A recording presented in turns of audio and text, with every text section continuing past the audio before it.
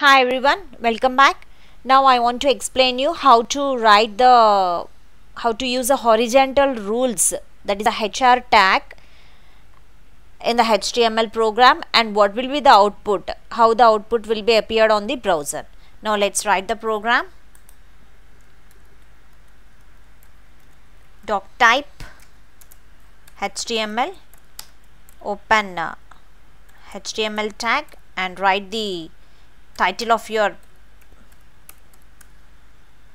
program, that is this is the horizontal rules. Close the title tag and now start the body tag. Okay, so here I want to create a heading tag, that is a heading. This is heading 1 and close the head tag. H1 tag has to be closed. Okay, so after heading I want to write a paragraph, P tag. So hi, how are you, and close the paragraph tag. Okay, so this up to here it is clear how to use the heading tag, and the paragraph tag we already know.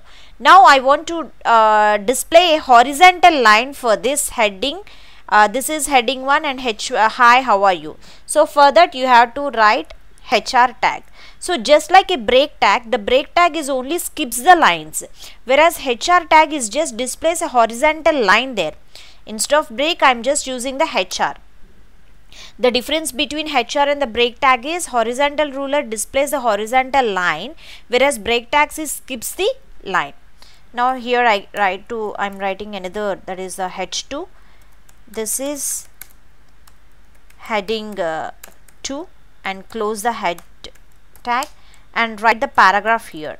So this time I want to write one message like where are you. Close the paragraph tag and again write horizontal ruler. H3, this is heading 3, close the H3 tag, open the paragraph, write where are you now. Okay, where are you and when are you coming. Let me write some message, anything, when are you coming. Okay, close the paragraph tag and finally close the body tag as well as HTML tag. Now save the program. So this is a horizontal ruler.